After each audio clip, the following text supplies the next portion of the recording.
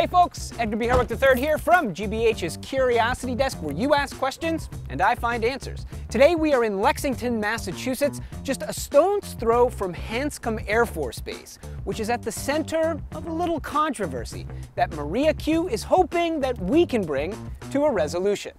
Living this close to Hanscom means that planes taking off and landing have long been a part of Maria's life, but it is something else that she regularly hears emanating from the base that led her to us, the sound of music. Oh, you hear revelry in the morning. Yeah. You hear taps at night. And is it a full band playing it? Is it a single bugle? Oh, it sounds like a bugle. And for years, Maria has been convinced that what she hears is the work of a live musician. In your head, what are you picturing happening on the base? Is it like it's like a man or a woman in uniform? Yeah, a man or a woman in uniform. Silhouetted against the sky with their bugle. Yeah, exactly. Yeah. And that's what it has to be.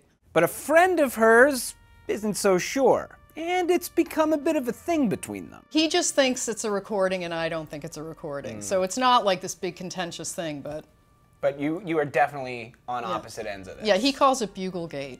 So Maria decided to call in the heavy artillery, so to speak, which in this case is us. We hopped in the car and took the short drive over to Hanscom, a military installation where more than 10,000 people live and or work. So we have arrived here at Hanscom Air Force Base, and we're going to meet up with the command chief, who's going to help us get to the bottom of things. Now, Maria is certain that reveille and taps are among the bugle calls she hears, but she mentioned others as well. So our first order of business is to establish what gets played here, when it gets played, and how often. We quickly learn that at Hanscom, just like it is at nearly all military installations, the same calls are sounded on a strict Monday through Friday schedule. Every morning at 06:30 a.m., reveille is played. It is a bugle call, followed by another bugle song called To the Colors.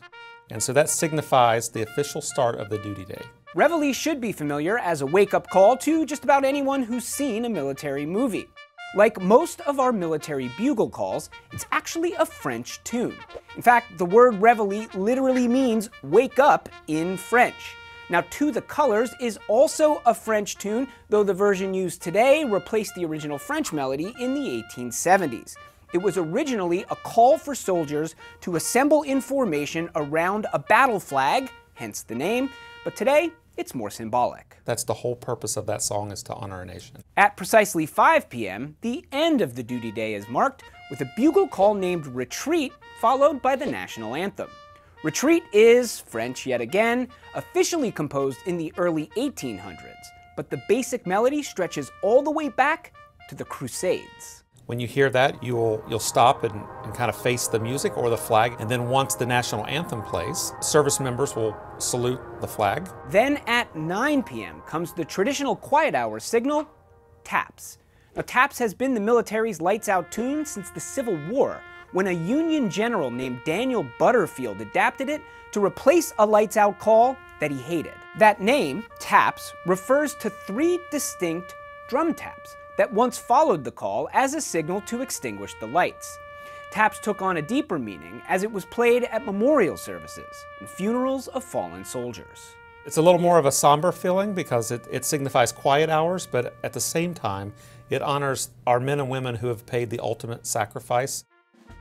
The big question is, Okay. Is this happening live? Is there a man or a woman, or is there a service person atop a hill as the sun is rising with a bugle, or is this all done by recording? So in the mid-1940s... And so, with answers in hand, I returned to Maria's. I killed some time explaining about the tunes and their timing, and then it was time to put an end to Buglegate. And they are played each day by a recording. Oh, no!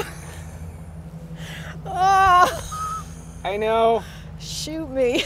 Yes, the calls are in fact recordings, programmed into an automated system run by a pretty basic-looking computer in a windowless room. They're played over 6 loudspeakers mounted atop towers around the base, which are referred to collectively as the genuinely cool-sounding giant voice. And that's how it is on nearly all military installations these days. Now, there is a silver lining here, Maria. I mean, you would have to move, but there are 2 places where live buglers still do their thing each day. the U.S. Marine Barracks in Washington, D.C., and the U.S. Military Academy at West Point. Don't forget to like and subscribe, and perhaps most importantly, let me know what you are curious about, because as you can see, I might just look into it for you. I'm Edgar B. Herwick III. Stay curious out there. Just like it sounds at Hanscom. And also, this is a trumpet, it's not a bugle. The Curiosity Desk is sponsored by Emerson College, inspiring curiosity and creative expression in all of us.